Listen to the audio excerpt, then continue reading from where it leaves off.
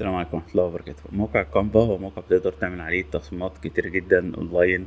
مثلا تقدر تعمل تصميمات سواء مثلا وورد، سواء صور، سواء فيديو برزنتيشن، حاجات خاصة بالسوشيال ميديا، حاجات خاصة بالويب سايت بتاعك. زي ما انت شايف في حاجات كتير جدا. الميزة بقى ان هو لما ظهر الذكاء الاصطناعي بدأ يرتبط بتطبيقات كتيرة تقدر تشتغل بيها من جوه الكانفا. تمام، يعني عندي حاجة اسمها ماجيك استوديو، فيها حاجات مجانية وحاجات بفلوس. ممكن تعمل ديزاين بالفيديو يعني، وتقدر تكتب تكست يحولك لصور، تقدر تكتب تكست يحوله لك لفيديو، وهكذا. عندك في خاصية مثلا ماجيك اديت، تقدر تعمل اي سيلكت على اي عنصر وتعدل فيه. تقدر تعمل سويتش تحول تخلي فيه حركة. تمام، ممكن تكتب التكست بتاعك الكلام باشكال جميلة زي كده. وكل الخصائص دي بتلاقيها برضو جوه اي واحده من دول. يعني لو انت موجود في اي تصميم هتلاقي الماجيك استوديو تقدر ان انت تشتغل بيه. طيب خلينا ندخل كده ماجيك استوديو. هتلاقي بقى كل واحد فيهم بيبدأ ان هو يشرح لك ايه هو الماجيك استوديو، وتقدر ان انت تعمل ماجيك، تجرب الماجيك رايت، ان انت تبدأ تكتب مثلا تكست صغير وهو يبدأ ان هو يكتب لك المقالة كلها زي شات جي بي تي مثلا. هتلاقي اغلب الحاجات مكتوب عليها برو لانها بفلوس. تمام، ده هنا شايف حول لك التكست لحاجة شكلها مورف بالشكل دوت. بيعمل انيميشن، مجرد تعمل سيلكت العنصر فهو يبدأ يعمل لك الحركة زي فكرة الباوربوينت. هي للأسف أغلب الحاجات دي لازم تكون معاك النسخة اللي هي بالفلوس. عندك تكست تو فيديو، اكتب تكست يحول لك لفيديو، تكست تو ايمج.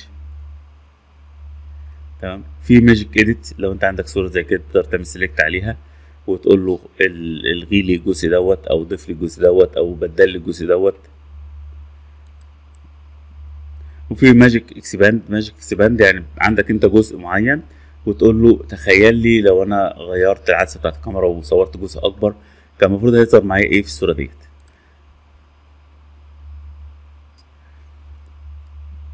ميزه الكانفا ان هو مرتبط بادوات كتيره جدا من ادوات الذكاء الاصطناعي. يعني هو مرتبط بمواقع كتيره جدا بحيث ان يديلك خدمات قويه. طبعا هو بيحاسب بقى بينه وبين نفسه مع الخدمات ديت. هو هنا بقى بيشرح لك الطريقه اللي انت المفروض ان انت تشتغل بيها. يعني عندك حاجه زي كده تبدا تعلم على الصوره ديت، تمام، بحيث ان هي دي الجزء اللي انت عايز تشيله بالفرشه تروح معلم عليه. تمام، بيقول لك بورش اوفر ذا ايمج.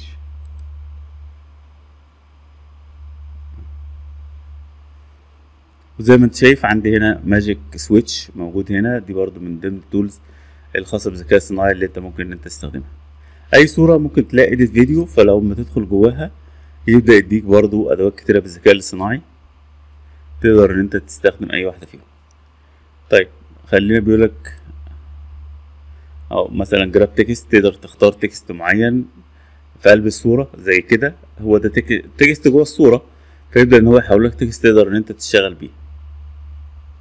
هتلاقي عندك ماجيك سويتش، ده عباره عن ايه؟ ان انت ممكن تقول له ترجم لي، تمام، كل التكست ده للغه معينه، فهو يعمل لك كوبي تانية باللغه اللي انت عايزها. يبقى انت عملت تصميم مره واحده، تمام، وهو يبدا يعمل لك واحده تانية بالعربي وبالانجليزي والحاجات دي كلها. بيقول لك لازم يكون في تكست موجود وانا هترجمه لك كله. يعني انت عامل اي تصميم باي لغه، تمام، يعني كتبت تكست هنا وكتبت مثلا كلمه مثلا هلو ايجيبت او اي حاجه، يبدا ان هو يترجمه لك من خلال ماجيك سويتش. ماشي اهو. طيب انا هاجي هنا واقول له انا عايز ماجيك سويتش الخاصيه اللي اسمها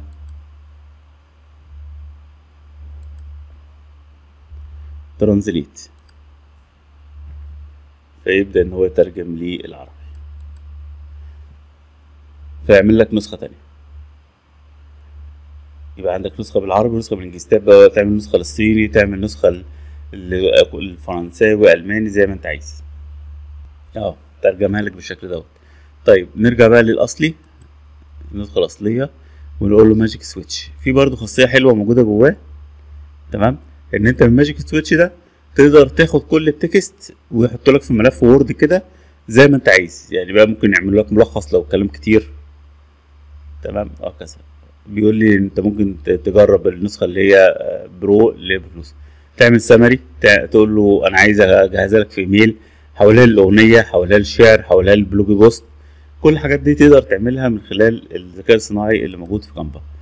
من الحاجات برضو ان انت ممكن تيجي في ابس فتلاقي تقريبا كل ادوات الذكاء الصناعي موجوده هنا، تمام. فتقدر تختار مثلا انت عايز تحول تكست لصوت او صوت لتكست، او تستخدم ديل اي ان انت تديله تكست وهو يحول لك لصوره، تمام. ممكن تستخدم جوجل اي اي، ممكن تستخدم تايب كرافت ان انت تكتب تكست وتقدر تتحكم فيه بتغير الشكل بتاعه. ففي مكتبه كتير جدا تقدر انت تستخدمها. في حاجات ممكن تعمل بيها تشارت، ممكن تخش في حاجات خاصه بالصور، حاجات خاصه بالاوديو بالفيديو. ممكن دي اشهر الحاجات اللي هو شغال بيها كيو ار كود، تقدر تخلي الصوره بتاعتك عباره عن كيو ار كود، اول ما تعملها مسح يدخلك على موقع معين او يديك معلومه معينه. تولز كتيره جدا، مش مضطر ان انت تدخل للمواقع دي واحده واحده، لا اي واحده فيهم تقدر ان انت تشتغل بيها على طول.